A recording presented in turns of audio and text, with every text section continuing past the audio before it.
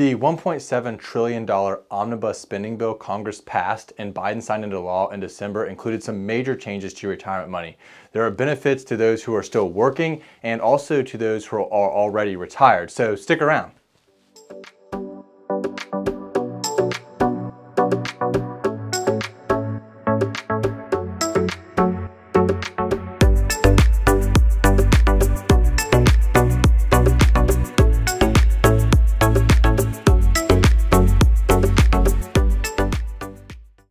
My name is Spencer Ford, CEO and Wealth Advisor with Conservative Financial Solutions, also a certified financial planner professional, and ever since Congress passed the Secure Act in 2019, which included some major changes to retirement money, Congress has been trying to pass the next bill aimed at retirement, and this bill is called the Securing a Strong Retirement Act, but has been nicknamed Secure Act 2.0.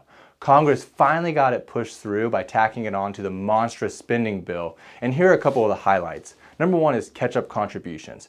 Catch-up contributions are getting a bump.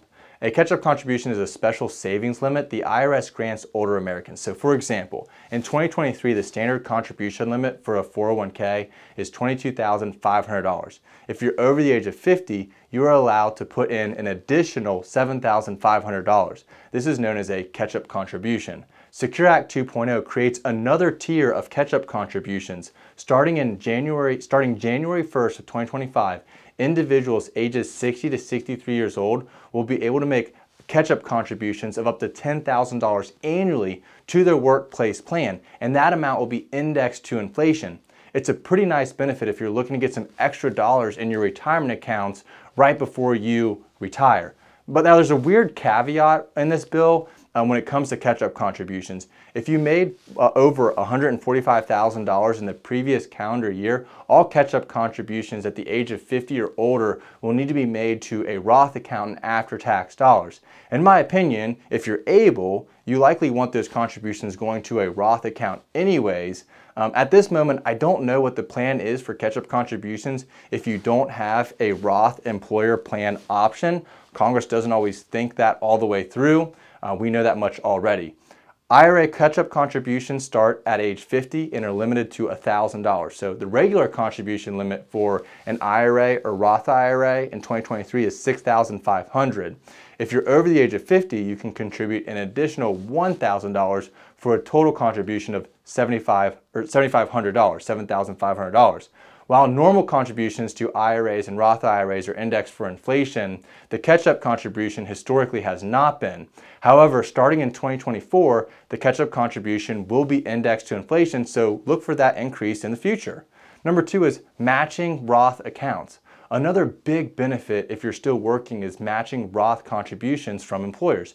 Previously, if you made Roth 401k contributions, your employer matching contributions still went into the pre-tax 401k.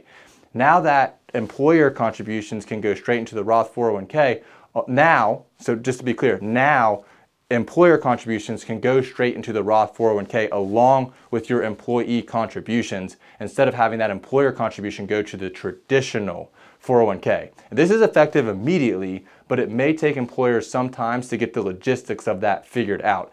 Either way, it's a great benefit because if you're contributing and you're getting a company match, that company match is going into the Roth 401k as well. Number three is student loan debt. Starting in 2024, employers will be able to match employee student loan payments with matching payments to a retirement account like a 401k.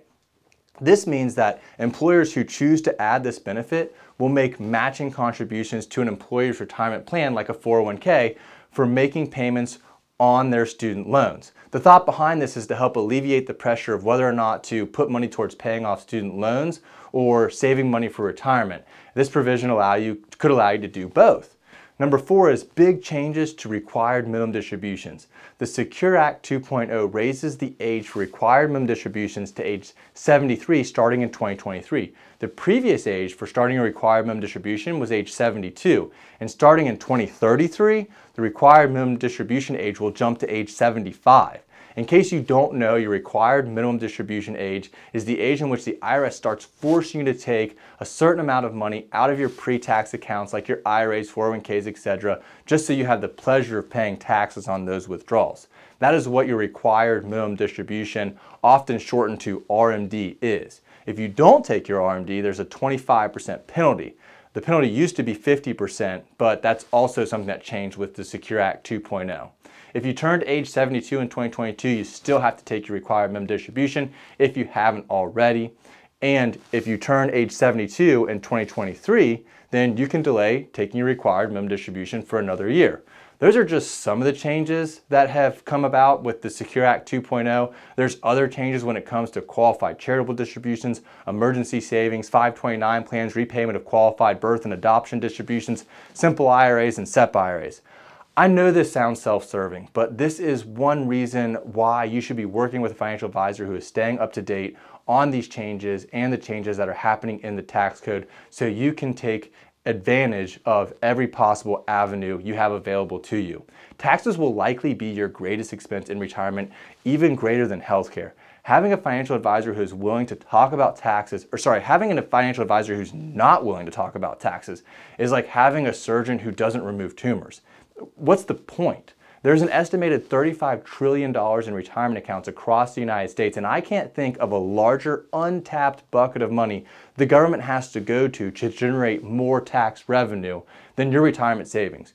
You better believe that the government has their eyes on this, which is why it's important to stay up to date on what's happening in the tax code. If you'd like to speak to one of our advisors, please give us a call. Otherwise, my name is Spencer Ford, CEO and Wealth Advisor with Conservative Financial Solutions, Certified Financial Planner Professional.